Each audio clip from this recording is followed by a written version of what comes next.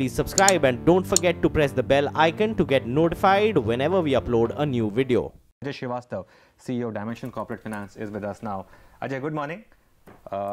Your thoughts on the market action now? It's been quite volatile of late. You reckon the market has found a bit of bottom and is ready to move on now after the last week's mid-cap correction?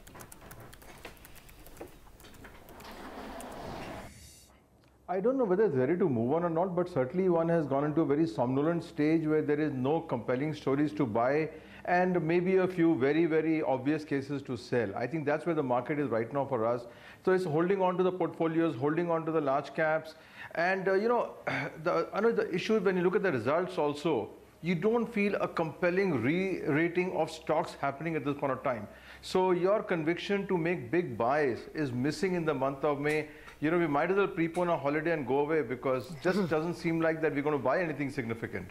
Okay, so you getting holidays, that's good. You won't get them for long. You'll have to work up until midnight, Ajay. What are your thoughts on indexed trading time getting extended from October? Well, it's got good news for the divorce lawyers because I think that's where it's going to happen because people who are addicted to trading will be They're up not late in the listed. night or will be in the offices, whatever it is. So I think the divorce lawyers are going to have a good time with this whole development. Okay. I don't know, it's downright silly, absolutely, if you ask me, that we need to go and then why do they have a 24-hour trading desk and don't let people sleep at all? And it also does one thing, it exposes a lot of investors to huge risk even as they go to sleep, and I think that's not a good sign for an equity market. You're going to get a little bit of stability, some time for news to filter in, get accepted, get digested, and when the market opens, you come with a new thing. Here is going to be like a roller coaster, people responding to news, and your cash holdings will get vitiated by what's happening in the futures market. So I think you are accelerating the cycle of volatility, and I don't know. Yeah, the logic is that more people can participate in the market, but that could be fair. But I think you're going to accelerate volatility in a market which needs more stability at this point of time. But you won't have a problem if it were only the indexes, would you?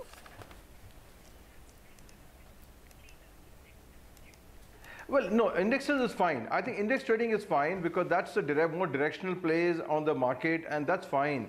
But when you come to stock futures, that's where the problem starts. So I think index trading, no issues at all. I think you can trade as long as you want in that because that doesn't really affect people so much in the holding. But exact shareholding prices and movement can have major bearings on people's ability to hold them in the cash.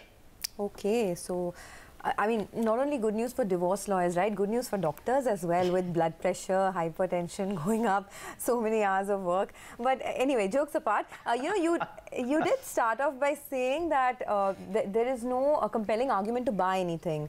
But what about the downside? Do you think that there's big selling pressure coming, or are we going to just amble in this range of 10,000 to 11,000 over the next few months? Still more clarity emerges on, say, issues like election, etc. See, I'm very clear, Sonia, that we don't think there'll be any major selling pressure coming for the large caps. So if you look at the large cap horizon, if you look at the large cap banks, if you look at the large cap IT companies, if you look at the large cap consumer companies, I doubt there will be any major selling. Even if selling comes, it can be absorbed easily. The problem sits in the small and the mid cap, where two things are happening at the same time. One is the SEBI change in the schemes of mutual fund is going to have a lot of adjustment issues with that. And as these schemes get announced, the allocation to small cap, quote unquote small cap schemes could become a problem to hold these shares by most of the mutual funds at this point of time. So I think you will see the pressure on the selling side has to come and possibly will come on the small caps. The definition of SEBI is, of course, anything greater than 250 first company, if I'm not wrong, will be classified as a small cap. So I think that we should see pressure there because realignment of holdings, customer preferences are going to change, or I think people will accept. We don't know that. But whatever way happens, there will be substantial divestments and movements in that lot. So one should expect a lot of volatility towards the lower side in small and mid-cap stocks as compared to the large cap. I think large caps are fine. They're holding firm, and there will be reasonable demand for every correction because people have seen that large caps have delivered strong returns, so you don't have hesitate to buy it. But mid-cap realignment of ownership is a new element totally. We don't know how to work with it, but what we have done is we've de-risked ourselves by reducing our holdings substantially in this sector. Okay. Rupee Ajay, hits the lowest levels, 15-month low for the rupee. It went to 67.07, now 67.03. Oh yes, if you see the intraday chart of the currency, that is quite telling. It's obviously in an asset class which is now seeing quite a bit of decline. But Ajay, earnings reaction so far, your thoughts on whether we have seen enough in terms of earnings to believe that the upgrade cycle is starting, or you think that's still wishful thinking? Oh, certainly not. In fact, you know, that's why I said there's no compelling story, because we have been frankly disappointed. We thought that if you compare it to the first quarter of last year, which was just coming out of the demonetization, etc., and the uncertainty to GST, would give us a lot more upside in this year compared to last year. That growth number is not matching up. And wherever it is matching up a little bit, we are seeing a substantial decline vis-a-vis December quarter. So somehow or the other, for whatever various reasons, the profit margins are getting a hit. You said US dollar rupee is one issue, cost of raw material second issue, maybe ability not to pass. But I think gradually what is sinking in is that substantial re-rating of earning is not taking place.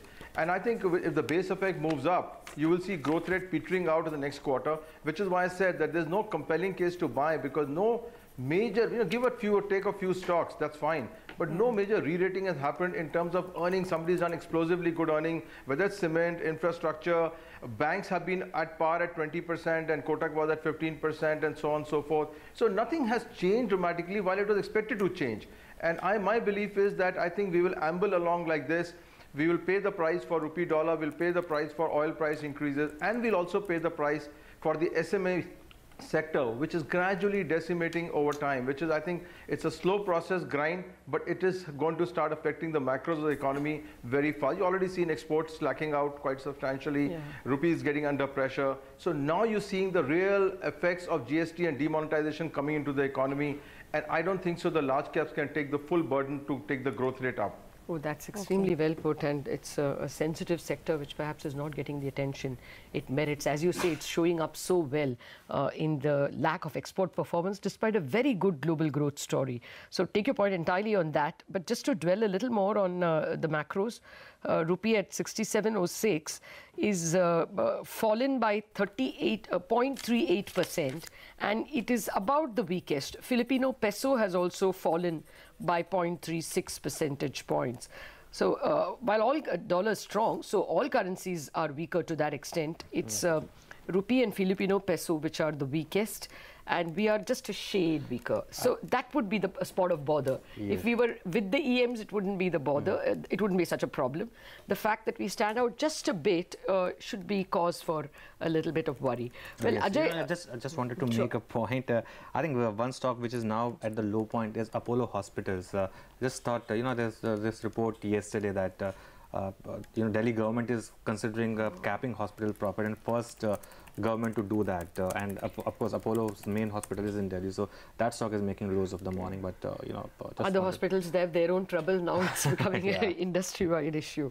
Okay, well, Ajay, I wanted to ask you about the yields as well. Yields have dropped today because the Reserve Bank is going to buy bonds on May 17th.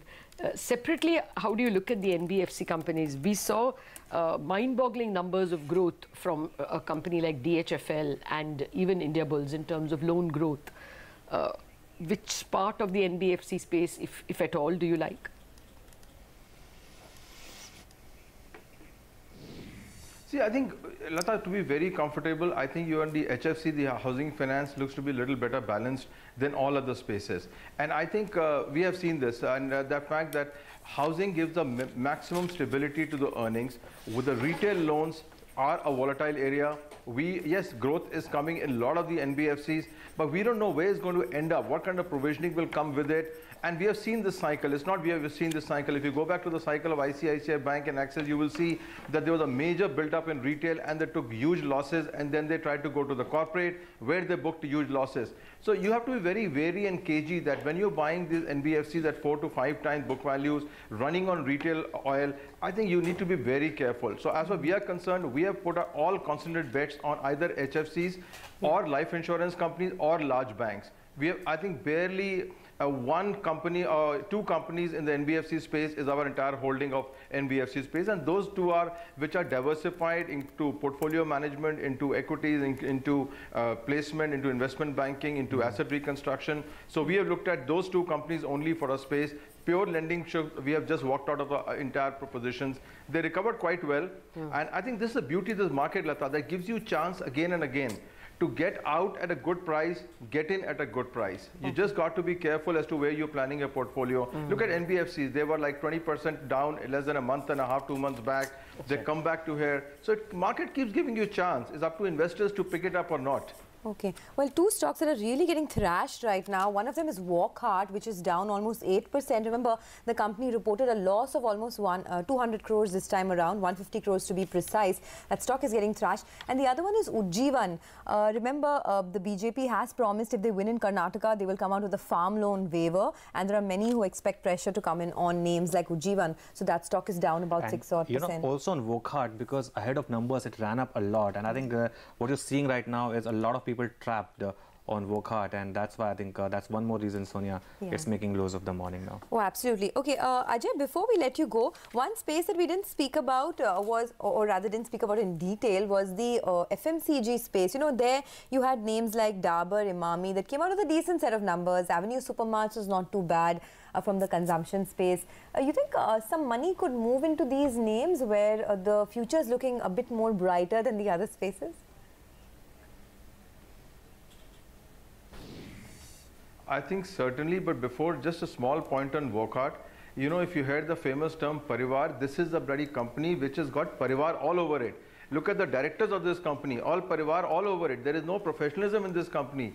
I wonder how, you know, when we talk about these companies, we never speak about boards of these companies. What's ailing these companies? Is the boards. Look at this company. It's got all the family members sitting there with no performance, and nobody's accountable for it. Leave it aside. I think, you know, it agitates me sometimes that how we let these companies and promoters get away with things which they should not be getting away with it, in spite of very poor performance.